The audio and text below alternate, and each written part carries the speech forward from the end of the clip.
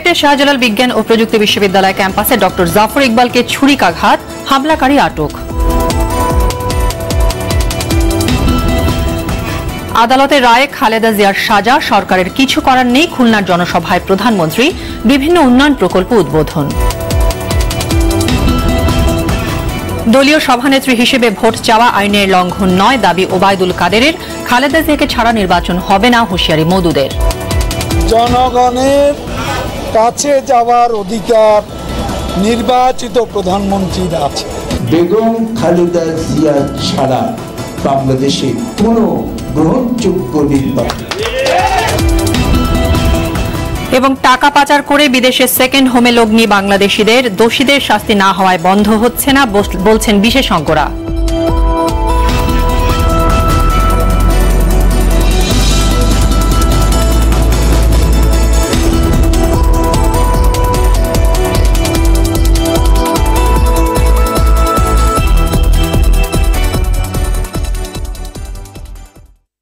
আসসালামু আলাইকুম, স্বাগত জানাচ্ছি আরটিভির সন্ধ্যার সংবাদে।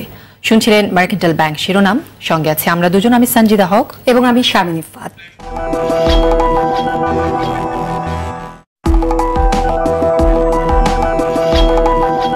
বিস্তারিত সংবাদ। বিশিষ্ট শিক্ষাবিদ ও লেখক অধ্যাপক জাফর ইকবালকে মাথায় ছুরিকাঘাত করা হয়েছে। বিকেলে সিলেট শাহজালাল বিজ্ঞান ও প্রযুক্তি বিশ্ববিদ্যালয়ের এক অনুষ্ঠানে যাওয়ার পথে তার উপরেই হামলার ঘটনা ঘটে। আহত অবস্থায় তাকে ওসমানী মেডিকেল কলেজ হাসপাতালে ভর্তি করা হয়েছে। তার শারীরিক অবস্থা সম্পর্কে আনুষ্ঠানিকভাবে এখনো কিছু জানায়নি হাসপাতাল কর্তৃপক্ষ। এদিকে জাফর ইকবালের উপর হামলার পর এক যুবককে আটক করা হয়েছে, তবে কি কারণে তার উপর হামলা তা এখনো জানা যায়নি। এদিকে জাফর ইকবালের উপর হামলার খবর ছড়িয়ে পড়লে শাহজালাল বিজ্ঞান ও প্রযুক্তি বিশ্ববিদ্যালয়ে বিক্ষোভ করছে শিক্ষার্থীরা।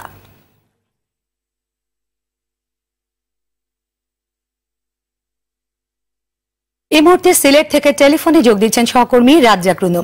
রুনু, আমরা ইতিমধ্যে জেনেছি ডক্টর মোহাম্মদ জাফর ইকবাল মাথায় ছুরিকাঘাত করা হয়েছে এবং তিনি এই মুহূর্তে সিলেট ওসমানী মেডিকেল কলেজে চিকিৎসাধীন আছে। তো তার শারীরিক অবস্থার বর্তমান অগ্রগতি কি এবং এই মুহূর্তে চিকিৎসকরা কি বলছেন?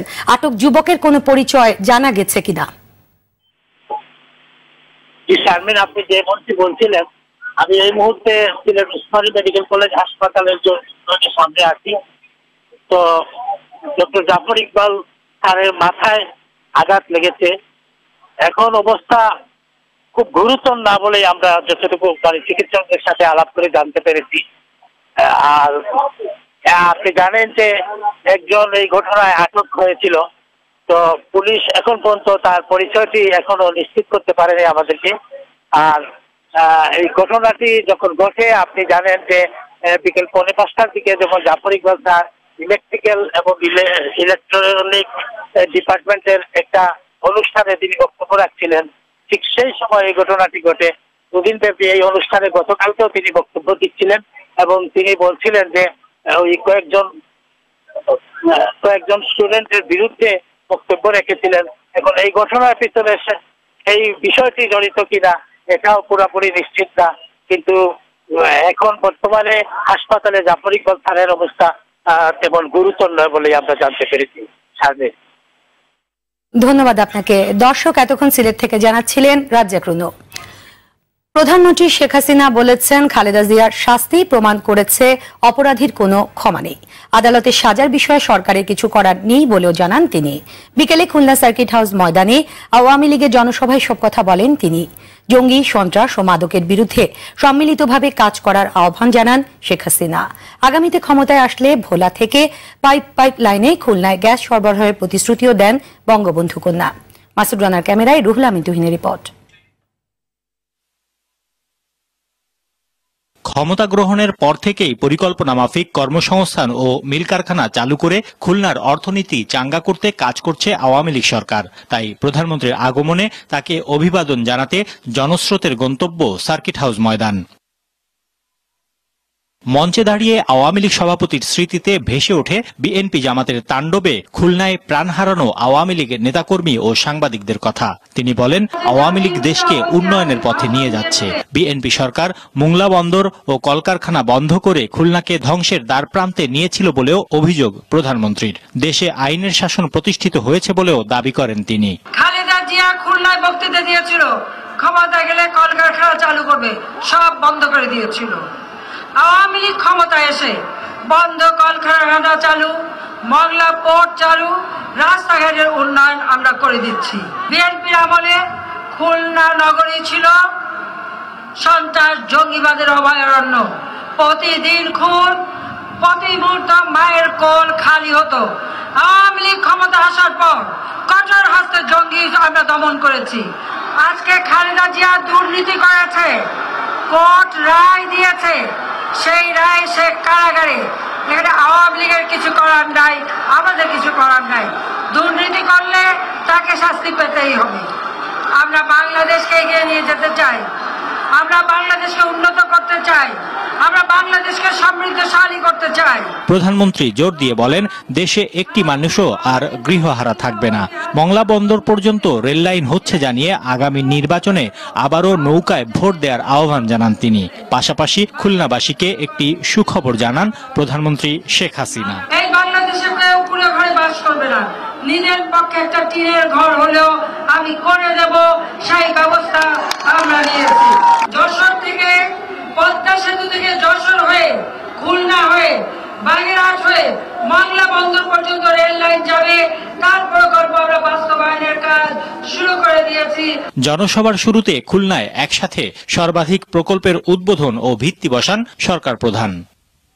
তৃণমূলের অর্থনীতি ও স্থানীয় সরকারকে শক্তিশালীকরণ এবং বিকেন্দ্রীকরণের মাধ্যমে উন্নত দেশ গড়ার যে লক্ষ্য নিয়ে পথ চলা শুরু করেছিল আওয়ামী লীগ সরকার, খুলনায় উদ্বোধন ও ভিত্তিপ্রস্তর স্থাপন হওয়া ৯৯টি প্রকল্পে রয়েছে সেই লক্ষ্য অর্জনেরই ছোঁয়া। আর দ্বিতীয় মেয়াদে এসে লক্ষ্য বাস্তবায়নে কতটুকু সফল হয়েছে সরকার, তার প্রমাণ হয়তো খুলনার জনসভায় এই জনতা। সম্পূর্ণভাবে উন্নত দেশ গড়তে আগামীতে আবারও আওয়ামী লীগের জন্য ভোট চাইলেন প্রধানমন্ত্রী শেখ হাসিনা। 52তম দেশ থেকে 56তম। এর আগে সকালে পরিবেশ ও প্রতিবেশের বিষয় মাথায় রেখে উন্নয়ন পরিকল্পনা প্রণয়নে ভূমিকা রাখতে প্রকৌশলীদের প্রতি আহ্বান জানান প্রধানমন্ত্রী শেখ হাসিনা। বাইরে থেকে না এনে প্রকল্পের পরামর্শক নিয়োগে আত্মনির্ভরশীল হওয়ার তাগিদ দেন তিনি। ইঞ্জিনিয়ার্স ইনস্টিটিউশন খুলনা কেন্দ্রে 58তম সমাবেশের উদ্বোধনী অনুষ্ঠানে প্রধানমন্ত্রী এসব কথা বলেন। দীর্ঘ 70 বছর ধরে ইঞ্জিনিয়ার্স ইনস্টিটিউশন বাংলাদেশের আর্থ, সামাজিক ও অবকাঠামোগত উন্নয়নে বিশেষ ভূমিকা রেখে যাচ্ছে। এই কনভেনশনের মাধ্যমে আপনারা বিগত দিনের কর্মকাণ্ডের সাফল্য ব্যর্থতা হিসাব নিকাশ বিশ্লেষণ পর্যালোচনা করেন আর ভবিষ্যতের জন্য দিক নির্দেশনা তৈরি করে যা আমাদের দেশের উন্নয়নে গুরুত্বপূর্ণ ভূমিকা রাখে। প্রকৌশলীদের বিভিন্ন ক্ষেত্রে অবদানের স্বীকৃতি স্বরূপ আইইবি স্বর্ণপদক ও সনদ প্রদান করেন প্রধানমন্ত্রী। রুহুল আমিন তুহিন, RTV, খুলনা। নির্বাচনের তফসিল ঘোষণার আগে দলীয় প্রধান হিসেবে প্রধানমন্ত্রী শেখ হাসিনার জনগণের কাছে ভোট চাওয়া আইনের লঙ্ঘন নয়, এমনটা জানিয়েছেন আওয়ামী লীগ সাধারণ সম্পাদক ও সেতুমন্ত্রী ওবায়দুল কাদের। সকালে রাজধানীর নিউ মার্কেটে এক অনুষ্ঠানে বিএনপি নেতাদের বক্তব্যের জবাবে একথা বলেন তিনি। আগামী নির্বাচনের জন্য বিদেশি রাষ্ট্রের পরামর্শের প্রয়োজন নেই বলেও জানান ওবায়দুল কাদের। রিপোর্ট করছেন এহতেরামুল হক। রাজধানীর সোহরাওয়ার্দী উদ্যানে আওয়ামী লীগের 7 মার্চের জনসভা সফল করতে নিউ মার্কেট ও আশপাশের এলাকায় লিফলেট বিতরণ করেন ওবায়দুল কাদের। এ সময় তিনি জানান, উন্নয়নের বার্তা নিয়ে জনগণের কাছে যাওয়ার অধিকার আছে প্রধানমন্ত্রীর। এখনো নির্বাচনের শিডিউল ঘোষণা হয়নি। আমাদের প্রধানমন্ত্রী শুধু প্রধানমন্ত্রী নয়, তিনি আওয়ামী লীগের সভাপতি। আওয়ামী লীগের সভাপতি হিসাবে নৌকায় ভোট চাওয়ার অধিকার প্রধানমন্ত্রীর আছে।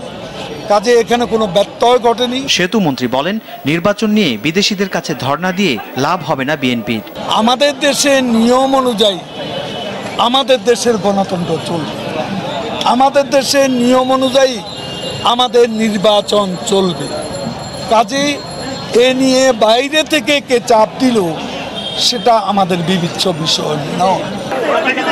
ঢাকা মহানগর উত্তর আওয়ামী লীগের উদ্যোগে মিরপুর মাজার রোড এলাকাতেও ৭ মার্চের জনসভার লিফলেট বিতরণ করেন ওবায়দুল কাদের। রাস্তার আন্দোলন না করে বেগম জিয়ার মুক্তির জন্য আইনি লড়াই চালিয়ে যান।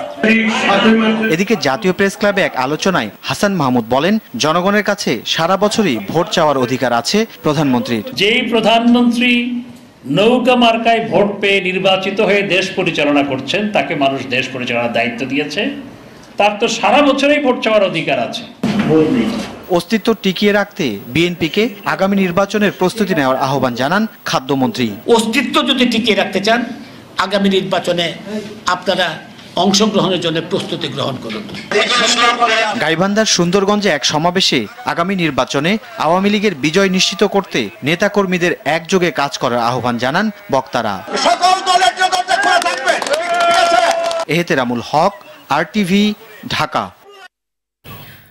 শান্তিপূর্ণ আন্দোলনের তীব্রতা দেখে ভীত হয়ে পড়েছে সরকার, তাই দমন নিপীড়নের মাধ্যমে জনগণের আন্দোলন দমানো যাবে না বলে মন্তব্য করেছেন বিএনপির স্থায়ী কমিটির সদস্য ডক্টর খন্দকার মোশাররফ হোসেন। সকালে ঢাকা রিপোর্টার্স ইউনিটিতে জাতীয়তাবাদী ওলামা দল আয়োজিত এক আলোচনা সভায় তিনি এই মন্তব্য করেন। সকল দলের অংশগ্রহণে নির্বাচন হলেই গ্রহণযোগ্য নির্বাচন হবে জানিয়ে তিনি হুঁশিয়ার করে দাবি করেন, আর কোনো একদলীয় নির্বাচন হতে দেয়া হবে না। এদিকে প্রেস ক্লাবে আরেক আলোচনা সভায় মওদুদ আহমদ বলেন, বেগম খালেদা জিয়াকে ছাড়া দেশে নির্বাচন হতে দেয়া হবে না। এর আগে শ্রমিক দল আয়োজিত এক মানববন্ধনে অংশ নিয়ে নজরুল ইসলাম খান বলেন, খালেদা জিয়াকে বন্দী করলেই বিএনপির আন্দোলন দমানো যাবে না।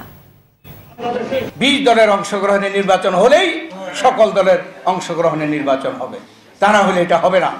অতএব আজকে আপনারা যে স্বপ্ন দেখছেন, সেই স্বপ্ন ইনশাল্লাহ রূপান্তরে আপনারা বাস্তবায়ন করতে পারবেন না। এদেশের জনগণকে বারবার ধোঁকা দেওয়া যাবে না। বেগম খালেদা জিয়া ছাড়া বাংলাদেশে কোনো গ্রহণযোগ্য নির্বাচন এবং কোনো নির্বাচন হতে দেওয়া হবে না। শুধু প্রয়োজন ভোট দেওয়ার সুযোগ পাওয়া, আর সেই ভোট দেওয়ার সুযোগ অর্জনের জন্য, নিরপেক্ষ সরকার কায়েমের জন্য এবং দেশনেত্রী বেগম খালেদা জিয়াকে সাথে করে নির্বাচনে যাওয়ার জন্য আমরা প্রস্তুত আছি। দেশ থেকে টাকা পাচার করে বিভিন্ন দেশের সেকেন্ড হোম প্রকল্পে বিনিয়োগ করা হচ্ছে। 2017 সাল পর্যন্ত কেবল মালয়েশিয়ার সেকেন্ড হোমে বাংলাদেশি বিনিয়োগকারীদের সংখ্যা দাঁড়িয়েছে 3656 জনে, যা বিশ্বে তৃতীয়। বিশেষজ্ঞরা বলছেন, দোষীদের শাস্তি না হওয়ায় টাকা পাচার বন্ধ হচ্ছে না। অর্থনীতির নানা অনিয়ম নিয়ে সেলিম মালিকের ধারাবাহিক রিপোর্টের চতুর্থ পর্ব। 2002 সাল থেকে বিদেশি নাগরিকদের স্থায়ীভাবে বসবাসের জন্য মালয়েশিয়া অফার করছে মাই সেকেন্ড হোম প্রজেক্ট। এতে বিশ্বের অন্যান্য দেশের মতো বিনিয়োগের প্রবণতা বাড়ছে বাংলাদেশিদেরও। সেকেন্ড হোম প্রকল্পের তথ্য বলছে, 2003 সালে 32 জন বাংলাদেশি এতে বিনিয়োগ শুরু করেছিলেন। 2017 সাল পর্যন্ত যা দাঁড়িয়েছে 3656 জনে। প্রকল্পে আবেদনকারী দেশগুলোর মধ্যে বাংলাদেশের অবস্থান তৃতীয়। একইভাবে বিশ্বের অন্যান্য দেশের সেকেন্ড হোমে ছড়ছেন বাংলাদেশিরা। সমালোচকদের মতে, কানাডায় বাংলাদেশিদের সেকেন্ড হোমের নাম বেগমপাড়া, আর যুক্তরাষ্ট্রের নিউ ইয়র্কে সচিবপাড়া। এছাড়া থাইল্যান্ড, হংকং, সিঙ্গাপুরের সেকেন্ড হোমে বাংলাদেশি বিনিয়োগকারীদের সংখ্যাও কম নয়। এটার একটা বড় কারণ হচ্ছে দেশের মধ্যে এত অপকর্ম করেছে যে থাকাটা নিরাপদ না। এই জন্য তারা সেকেন্ড হোমে গিয়ে নিরাপদ থাকার চেষ্টা করে, এবং সেই সঙ্গে আরেকটি শর্ত এখানে আছে যে তারা প্রচুর পরিমাণে বেআইনি টাকা অর্জন করেছে। এই রকমের অনেকেই যারা দেশের মধ্যে সম্পদ অর্জন করেন অবৈধভাবে এবং দেশের মধ্যে শঙ্কিত বোধ করেন, তারাই বিদেশে পালিয়ে যায়। অথচ বাংলাদেশের আইনে সেকেন্ড হোম প্রকল্পে বৈধভাবে বিনিয়োগের সুযোগ নেই। ফলে যারা এতে বিনিয়োগ করছেন তারা মূলত টাকা পাচার করছেন। সম্প্রতি সুইস ব্যাংকের এক প্রতিবেদন বলছে, 2016 সালে বাংলাদেশ থেকে ব্যাংকটিতে জমা হয়েছে 5685 কোটি টাকা, আর 11 বছরে এর পরিমাণ দাঁড়িয়েছে 25,500 কোটি টাকারও বেশি। যে সমস্ত বাণিজ্য ট্রানজ্যাকশনসগুলি হচ্ছে, এইগুলোর প্রপার মনিটরিং করে এখানে কোনো রকম সন্দেহজনক কোনো ট্রানজ্যাকশন দেখলে সেগুলিকে ফ্ল্যাগ করে সেগুলি ইনভেস্টিগেট করে সেখানে আইন প্রয়োগের ব্যবস্থা করা। পাচার রোধে আইন থাকলেও তা প্রয়োগ না হওয়ায় দিন দিন এর প্রবণতা বাড়ছে। যে কোনো অপরাধ যখন নিয়ন্ত্রিত হয় না, অপরাধী যখন চিহ্নিত হয় না, অপরাধী যখন বিচারহীনতা উপভোগ করে, অপরাধের শাস্তি হয় না, তখন তো অপরাধ বাড়বে, এটি স্বাভাবিক। এই ক্ষেত্রে তাই ঘটছে। তারা বলছেন টাকা পাচার ঠেকাতে আইনের পাশাপাশি সামাজিক আন্দোলনও গড়ে তোলা জরুরি। The Swiss franc became highly sought after. Selim Malik, RTV, Dhaka.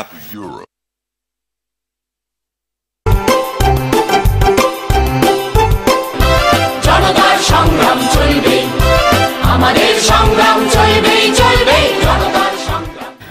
আজ ঐতিহাসিক ৩ মার্চ। ১৯৭১ সালের দিন যতই যাচ্ছিল, বঙ্গবন্ধুর বলিষ্ঠ নেতৃত্বে বাঙালি জাতি ততই অধিকার আদায়ের চূড়ান্ত গন্তব্যের পথে এগিয়ে যাচ্ছিল। এদিন পল্টন ময়দানে স্বাধীন বাংলা কেন্দ্রীয় ছাত্র সংগ্রাম পরিষদের সমাবেশ থেকে প্রথম স্বাধীনতার ইশতেহার পাঠ করা হয়। ইশতেহারে স্বাধীনতার ঘোষণা, সশস্ত্র মুক্তিযুদ্ধের আহ্বান, জাতীয় পতাকা এবং জাতীয় সঙ্গীতের অনুমোদন সহ নানা কর্মসূচি ঘোষণা করা হয়। উপস্থিত লাখো জনতা ইশতেহারকে অনুমোদন দেন। ২ মার্চ গণহত্যার প্রতিবাদে ৭১-এর এই দিনে রাজধানী ঢাকা সহ সারা দেশে মিছিল করে স্বাধীনতাকামী বাঙালিরা। পল্টনে ছাত্র সংগ্রাম পরিষদের সমাবেশে বঙ্গবন্ধু শেখ মুজিবুর রহমান অসহযোগ আন্দোলন ও লাগাতার হরতালের ডাক দেন। সেই সঙ্গে দাবি জানান সামরিক আইন প্রত্যাহার করে জনপ্রতিনিধিদের কাছে ক্ষমতা হস্তান্তরের। এদিন বঙ্গবন্ধু ৬ মার্চ পর্যন্ত প্রতিদিন সকাল ৫টা থেকে দুপুর ২টা পর্যন্ত হরতালের ডাক দিয়ে সব দাবি মেনে নিতে ইয়াহিয়াকে ৭ মার্চ পর্যন্ত সময় বেঁধে দেন।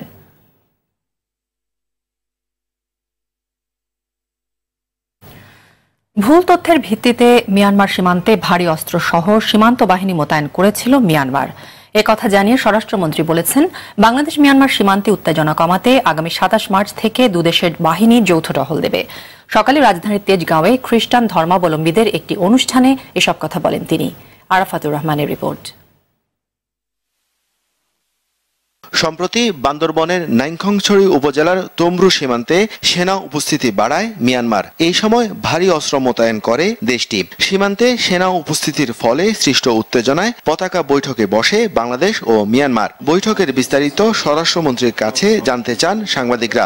আগামী ২৭শে মার্চ থেকে বিজিবি ও বিজিপি যৌথ টহল দেবেন, যেটা আমাদের মন্ত্রণালয় এবং তাদের স্বরাষ্ট্র মন্ত্রণালয়ের সঙ্গে একটি চুক্তি সেরকম হয়েছিল। মন্ত্রী বলেন, ভুল তথ্যের কারণে এই উত্তেজনা তৈরি হয়েছে। তারা আমাদেরকে যেটা জানিয়েছে যে তাদের কাছে একটা ভুল তথ্য ছিল, ভুল তথ্যের ভিত্তিতে তাদের সেনাবাহিনীর কিছু মুভমেন্ট সেখানে হয়েছিল।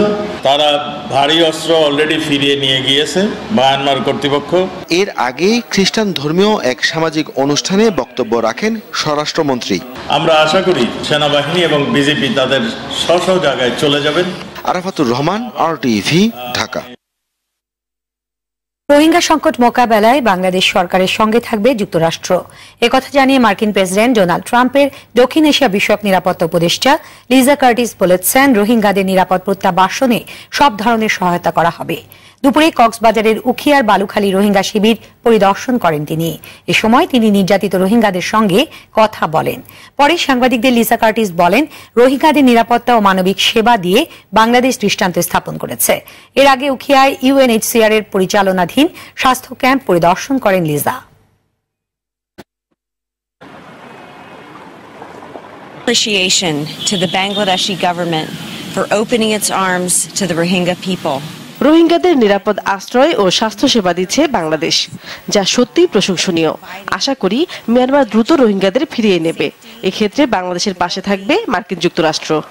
To ensure the conditions are there for their safe and voluntary return. সময় গেলে সাধন হবে না, এ স্লোগানে কুষ্টিয়ায় ৩ দিনব্যাপী লালন স্মরণ উৎসব শেষ হচ্ছে আজ। রাতে লালন আখড়াবাড়ির মূল মঞ্চের আলোচনা সভায় এর আনুষ্ঠানিক সমাপ্তি ঘোষণা করবেন খুলনা বিভাগীয় কমিশনার লোকমান হোসেন মিয়া।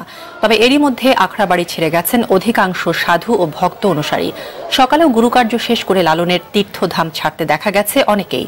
তৃষ্ণার্ত মন নিয়ে যাবার সময় পূর্ণতা সাধনের জন্য আবারও লালন স্মরণোৎসবে যোগ দেওয়ার আশা করেন তারা। শিষ্য আর অনুসারীদের খাঁটি করে গড়ে তুলতে বাউল সম্রাট ফকির লালন জীবদ্দশায় এই আখড়াবাড়িতে প্রতি বছর চৈত্রের দোল পূর্ণিমা রাতে সাধুর সঙ্গ উৎসব করতেন।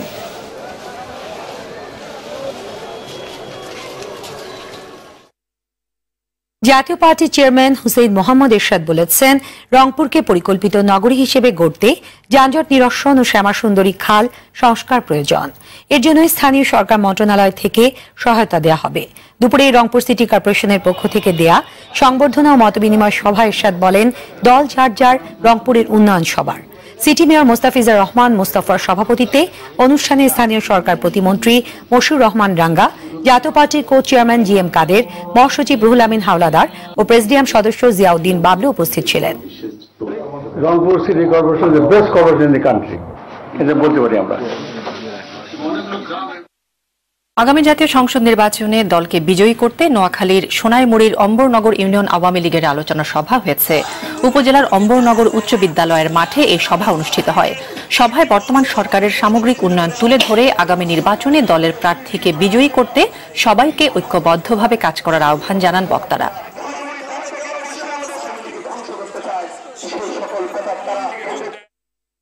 অষ্টমবারের মতো আরটিভিতে শুরু হয়েছে পবিত্র মাহে রমজান উপলক্ষে আন্তর্জাতিক হিফজুল কোরআন প্রতিযোগিতা জাবর মিসওয়াক নিবেদিত আলোকিত কোরআন।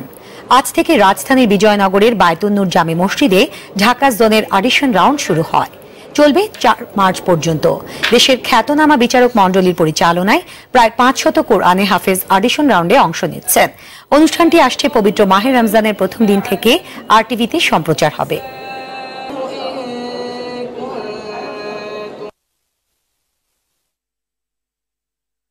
পহেলা মার্চ রাজধানীর এক কনভেনশন সেন্টারে অনুষ্ঠিত হল বিবিএস কেবলস লিমিটেডের 6ষ্ঠ ডিলার কনফারেন্স। অনুষ্ঠানে উপস্থিত ছিলেন বিবিএস এর চেয়ারম্যান ইঞ্জিনিয়ার মোহাম্মদ হাসান মোর্শেদ চৌধুরী সহ অন্যান্যরা। সারা দেশ থেকে আসা বিবিএস কেবলস লিমিটেডের সব ডিলাররা এতে অংশ নেন। কনফারেন্সে পুরস্কার বিতরণের পাশাপাশি ডিলারদের মাঝে বিদেশে ভ্রমণ টিকিটও বিতরণ করা হয়।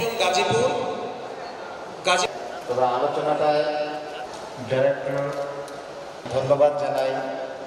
আমরা প্রতি বছর 7 মার্চে জনসভা সফল করার লক্ষ্যে বর্ধিত সভা করেছে ঢাকা মহানগর দক্ষিণ যুবলীগ। বিকেলে রাজধানীর নাট্যমঞ্চে সভায় উপস্থিত ছিলেন চেয়ারম্যান ওমর ফারুক চৌধুরী। জনসভার প্রস্তুতির পাশাপাশি নির্বাচনী বছরে রাজধানীতে প্রথমে জনসভায় নির্বাচনী আমে জানতে চান তারা। বিশাল শোডাউন করে ঢাকার রাজপথে নিজেদের অবস্থানও জানান দিতে চায় দলটি।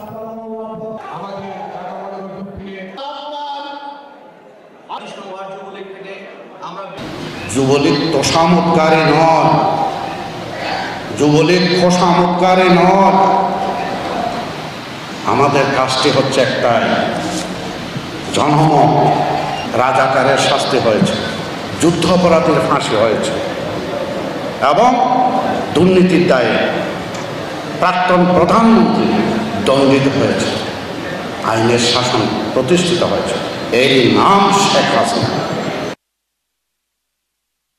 কক্সবাজারের সড়ক দুর্ঘটনায় 4 জন নিহত হয়েছেন। সকাল 7:30টার দিকে চট্টগ্রাম কক্সবাজার মহাসড়কে জেলার চকরিয়ার আজিজনগরে বাস মাইক্রোবাসের মুখোমুখি সংঘর্ষ হয়।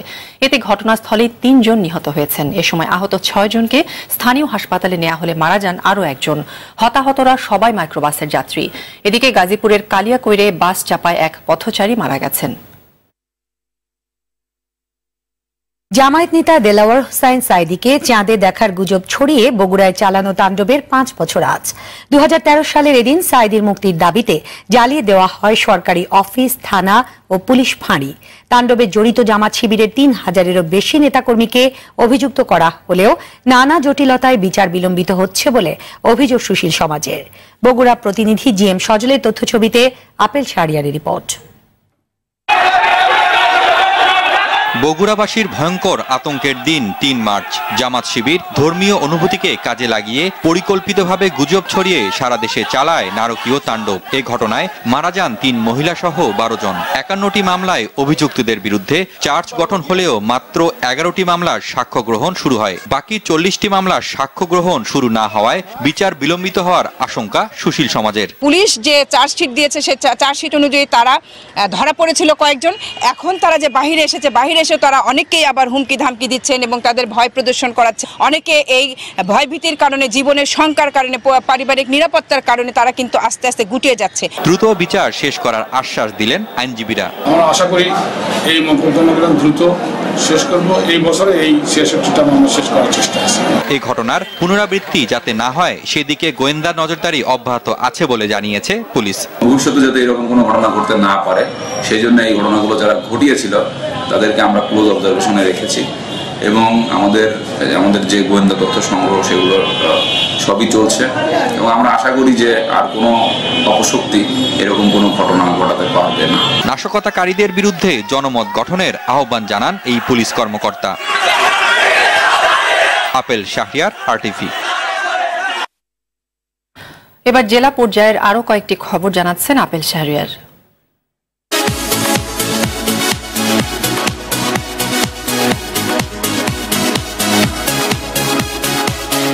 যুদ্ধাপরাধীদের সাথে আতাতকারী খালেদা জিয়ার সঙ্গে কোনো আলোচনা নয় বলে জানিয়েছেন নৌ পরিবহন মন্ত্রী শাহজাহান খান। নোয়াখালীর দ্বীপ উপজেলা হাতিয়ার নিঝুম দ্বীপে নৌ পরিবহন অধিদপ্তরের বিভিন্ন প্রকল্পের ভিত্তিপ্রস্তর স্থাপন অনুষ্ঠানে একথা বলেন মন্ত্রী।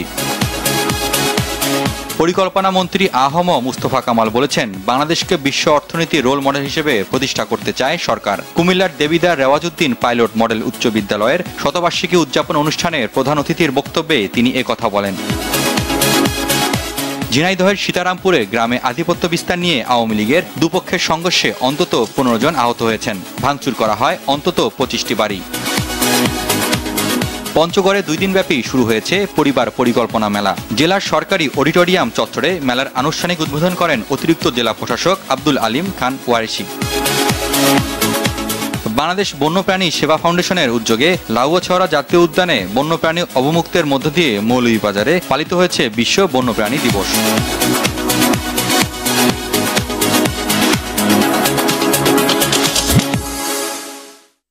শিশু কিশোর শিক্ষার্থীদের অসাধারণ উদ্ভাবনী শক্তি ও জ্ঞান প্রদর্শনের মধ্য দিয়ে আজ রাজধানীর ধানমন্ডি এক্সেল একাডেমি স্কুলে হয়ে গেল শিশু কিশোর শিক্ষার্থীদের নিয়ে আয়োজিত সায়েন্স ফেয়ার বা বিজ্ঞান মেলা।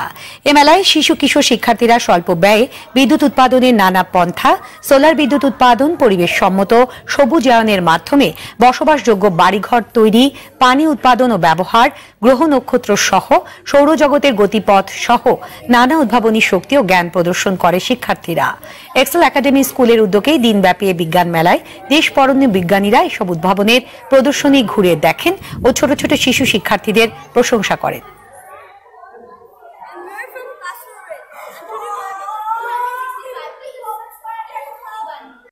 শেষ করছি সন্ধ্যার সংবাদ, তার আগে মার্কেন্টাইল ব্যাংক শিরোনামগুলো আরো একবার।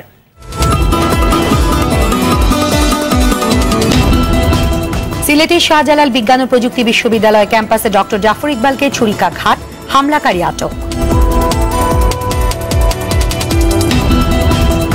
আদালতের রায়, খালেদা জিয়ার সাজা সরকারের কিছু করার নেই, খুলনার জনসভায় প্রধানমন্ত্রী, বিভিন্ন উন্নয়ন প্রকল্প উদ্বোধন। দলীয় সভানেত্রী হিসেবে ভোট চাওয়া আইনের লঙ্ঘন নয় দাবি ওবায়দুল কাদেরের, খালেদা জিয়াকে ছাড়া নির্বাচন হবে না হুঁশিয়ারি মওদুদের। এবং টাকা পাচার করে বিদেশে সেকেন্ড হোমে লগ্নি বাংলাদেশিদের, দোষীদের শাস্তি না হওয়ায় বন্ধ হচ্ছে না বলছেন বিশেষজ্ঞরা। সন্ধ্যার সংবাদ এ পর্যন্তই। RTV সবশেষ সংবাদ জানতে যে কোনো মোবাইল থেকে 4141 নম্বরে ডায়াল করুন। আর মোবাইল ফোনে সংবাদ দেখতে অ্যাপ স্টোর, গুগল প্লে বা উইন্ডোজ স্টোর থেকে ডাউনলোড করুন RTV অ্যাপস।